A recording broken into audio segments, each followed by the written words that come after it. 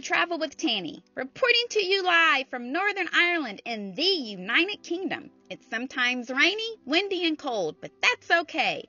I'm going to take you on a tour of some of the most beautiful and breathtaking sights on this Irish island.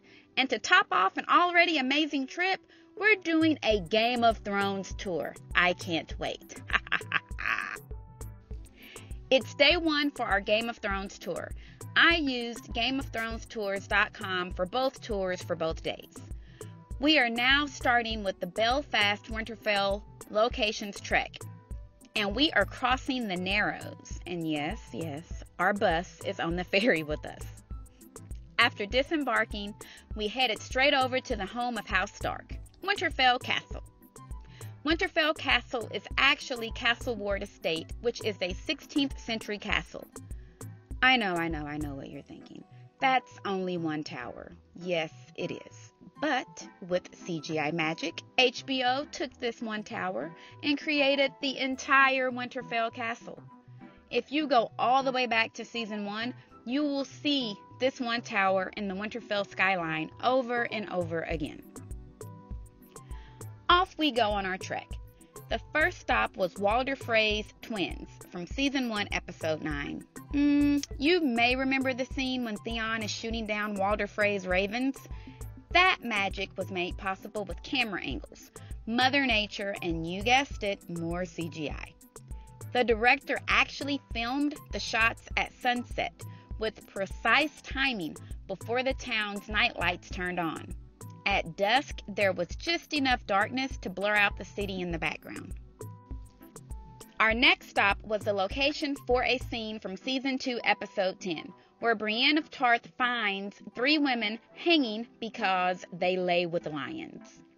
Brienne then proceeded to kill 3 of Robb Stark's bannermen, while still two-handed Jaime helplessly watched because he was actually tied up, but he still had both hands. Moving on, our last stop before lunch was Robb Stark's camp from episode 4 of season 2. We ate lunch at the Quan restaurant, and I had my favorite dish of the trip, fish chowder, and my travel buddy had fish and chips. The Quan restaurant is also stop number 1 on the Journey of Doors tour, which is a separate Game of Thrones tour. And after lunch, we had a pleasant surprise. We were able to meet 2 of the dire wolves from the show, Grey Wind, who was Robb Stark's direwolf, and Summer, who belonged to Bran Stark. But in real life, the dogs' names are Odin and Thor, which is, well, equally awesome. With our fill of puppy magic, we continued our tour. Our next stop was at Inch Abbey, and the entire tour group dressed in Stark attire and recreated the scene from season 1, episode 10, when Catelyn Stark received the news about the death of her husband, Ned Stark. On the show, Catelyn continued off screen to see Robb chopping at the tree and muttered, "Robb, stop! You'll ruin your sword!" Inch Abbey was also the location where Robb Stark was hailed King of the North, which was also in season 1, episode 10. That King of the North scene was actually filmed outside. I know you were thinking, because I was, man, they look cold. Well, they were. That frosty air that was coming from their mouths, well, it was real. We were able to freely take photos with our swords and banners, but were warned to be careful because the swords were real metal, and we had to remember not to stick each other or the ground with the pointy end. We removed our Stark attire and traveled to the Tollymore Forest Park.